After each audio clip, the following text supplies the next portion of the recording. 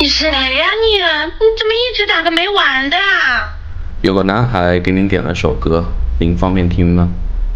点歌？啊，那个我知道你这个点歌啊。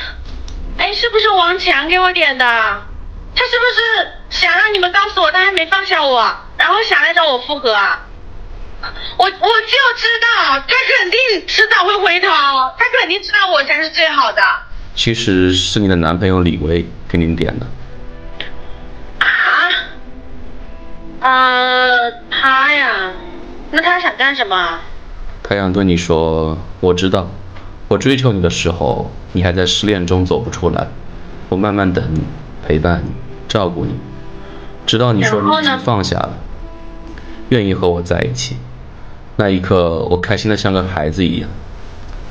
现在我们恋爱了快1年，我始终如一的对你好着。可是从开始到现在，你一直都没有放下，对吗？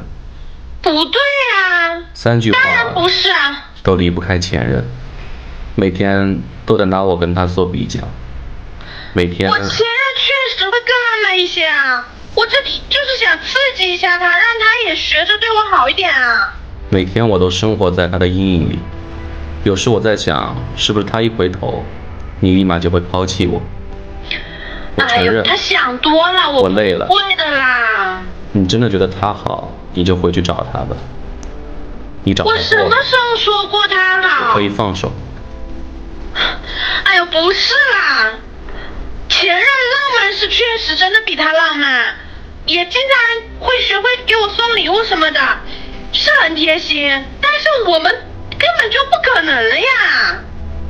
我现在都已经跟李维在一起了，我们在一起这么久，他难道不知道我是认真的吗？我只不过是希望你可以像他一样学习他那种对我特别特别好。你有时候真的太直男了，所以我也是就只是随口一说的。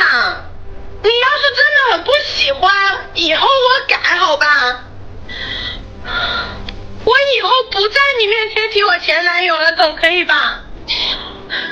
我想留一张纸给你，告诉你我一生的际遇，让受过伤后的刺痛随风而去。